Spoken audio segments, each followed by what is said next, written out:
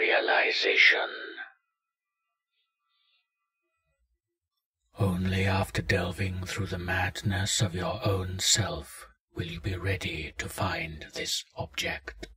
This object has driven all, man, woman, and other beings, to their own doom.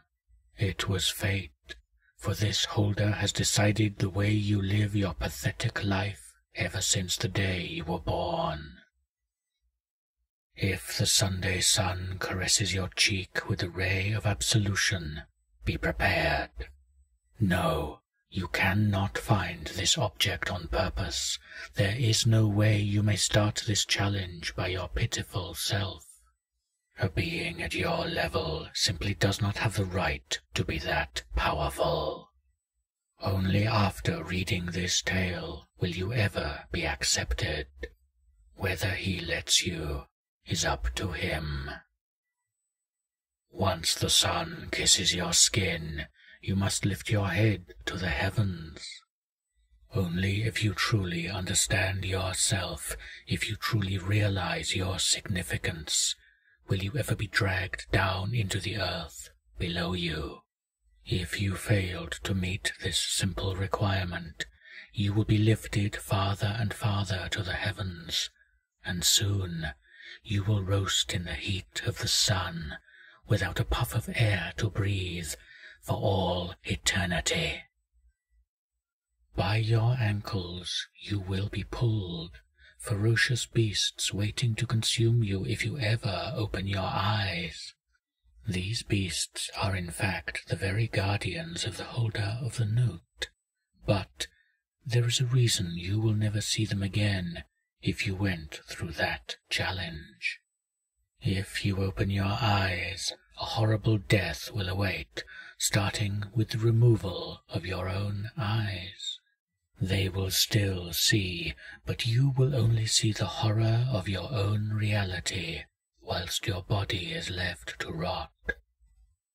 Soon you will slow your descent, as you are slipping through a substance unknown to man. This substance you cannot feel, as it is not physical, but rather it is the embodiment of your own lust for perfection. And it is thick. If mankind has failed to revert to the golden times by the year of the gathering, then this substance will be completely solid, and you will be stuck inside the evil of humans until they have all been gathered. If you make it through, after what may have been years of your time, you will land softly in a broken-down arena. Facing you, with an expression of evil plastered onto its face, is none other than your soul. A dagger of pure ivory will be in its hand. Pick up the dagger next to you, made exactly the same, but with ebony, and prepare. These blades will never break, and they shall never dull. If your fight happens to last an eternity, there will be no need for maintenance. This part of your being will be exactly as skilled as you are. It shares the same history, tactics, strength, and thoughts as you. This is because, quite simply, it is you. It will not copy your moves, but it will react to you as you would to any other attacker. They will employ the same fighting style as you, the same wit, flaws, strategies. Should you drop the knife, pray that you are a just person. If so, your clone will drop its weapon, and you will both fight hand to hand. The only way you will win is if you truly realize that you are the real one, and it is the copy. This, as innocent as it seems, will be impossible for the normal mortal, as this clone will act exactly as you do, speak of the exact same things you do. It is an exact copy. If there is a pause in the fighting, it will spark up conversation about its past, which is yours. You will question reality, but know that it is yours. Realize this, and you will win. There is no other outcome to this fight. If, however, it happens to realize this before you, then it is you who is the clone, and your fate has been sealed. You will die and suffer in the realm of illusion. This cannot be described by words nor feelings, as it is the very definition of nothing. If your clone realizes it is truly false, it will fall limp, writhing in the fact that it is truly nothing. This is a pain that if you do not act soon will be passed on to you. No matter what any holder can throw at you, no matter any failure in any task they give to you, this pain is the worst. No other will ever match it.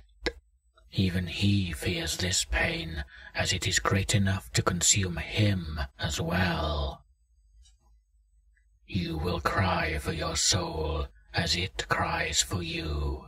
It will speak its final words, which will bury themselves deep into your heart. Pick up its dagger and kiss your soul. Drive the dagger up to the guard into its heart. The pain will be yours as you are destroying your own soul. If you should hesitate at this pain, you will die. There is no other choice. If you should kill your own soul, you will be lifted towards the heavens. Once you land, kneel and bow your head. You cannot look directly at the being in front of you, as he is God. You can only ask him one question, and one only. Ask of him, when will we realize it was us?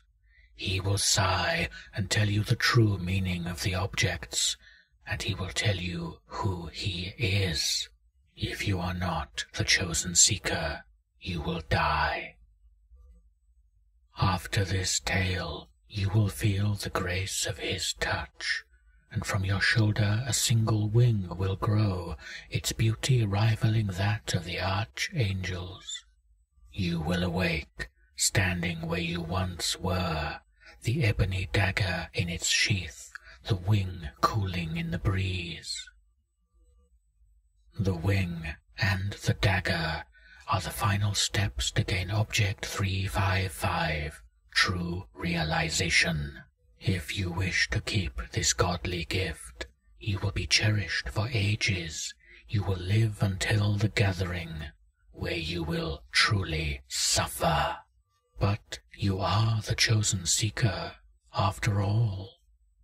Cut off the wing with the dagger, and you will realize who he really is. Your fall from grace will be your rise to insanity.